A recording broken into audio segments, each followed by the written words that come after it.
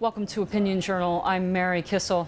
Nelson Mandela passed away on Thursday at the age of 95, and South Africans, world leaders, freedom-loving people around the world are remembering him today. Here to have a conversation about Mandela and his legacy is Declarations columnist Peggy Noonan. Peggy, Nelson Mandela was such a towering figure. When you think about him and his life, what was his greatest legacy? What does he leave to the world? Well, gosh, there's so much to say. I mean, he had a life of 95 years. It was crammed with action and passion and changes of mind and natural leadership, and then a great George Washington-like breakthrough for his nation.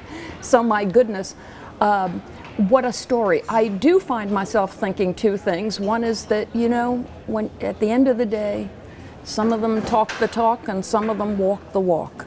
When you suffer 27 years in prison with the objective of adding to the possibility of freedom for your country, you are walking the walk as few in history and almost none in politics ever do.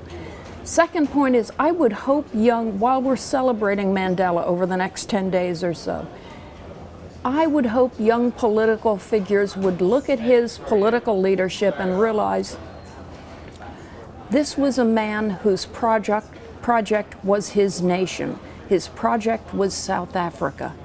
If that is so, if your project is really about something bigger than you, then you can suffer any number of indignities and imprisonment in order to help the thing that is bigger than you, your nation.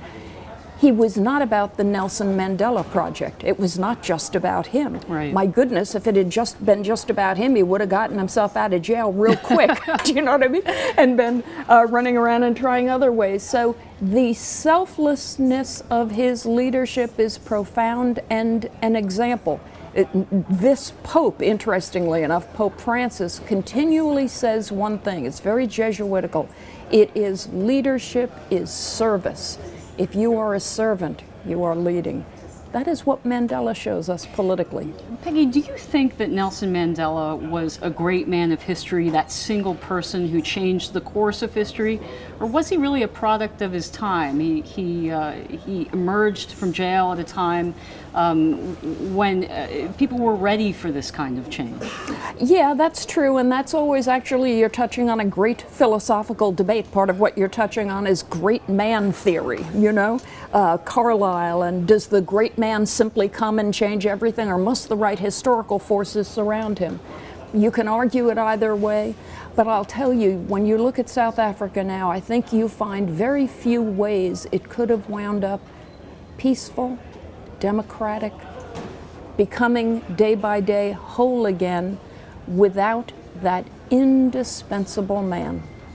Declarations columnist Peggy Noonan, thank you so much. Thank you.